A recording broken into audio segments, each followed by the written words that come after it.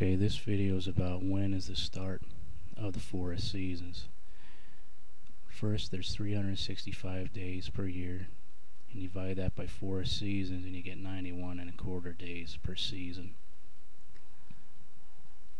And the seasons are actually defined by the tilt of the Earth. When we're tilted farthest from the solar plane, that's December 21st in the northern hemisphere. We're tilted 23.5 degrees from the solar plane. That is, the equator's tilted that much.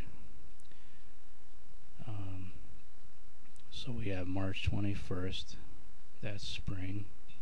The tilt is 0 degrees. June 21st, summer.